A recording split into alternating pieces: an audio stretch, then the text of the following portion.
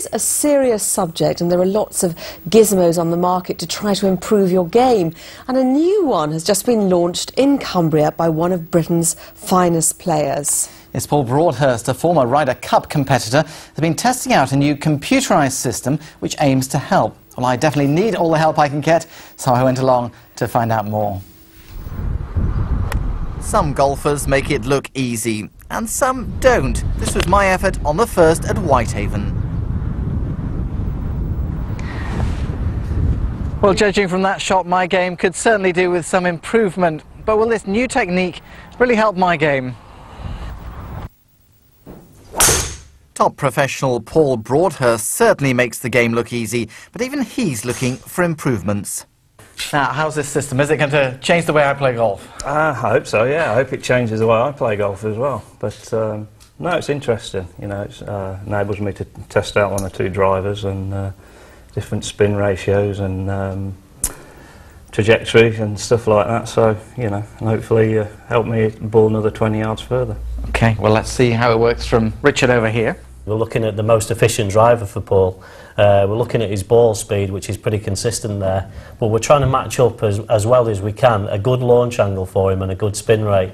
So if he's going to be playing in some windy conditions in the next couple of weeks, so we want to make sure the driver's perfect for him. Yeah? Excellent. Well, so, can I have a go and see whether I get it anywhere near the target? Yeah. Straight down the middle, please.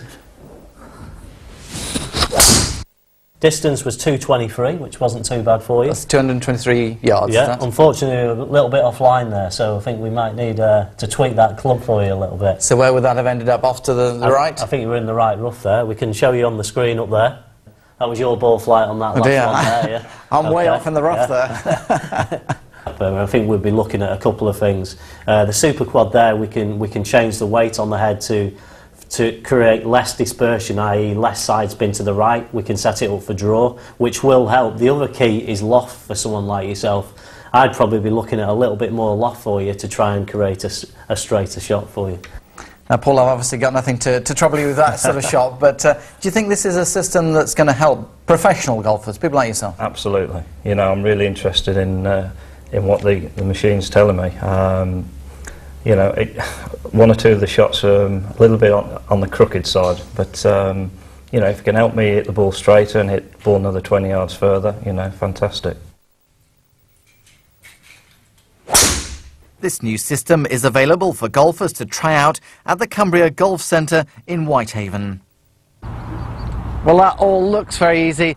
Now there's just the simple job of putting it into practice.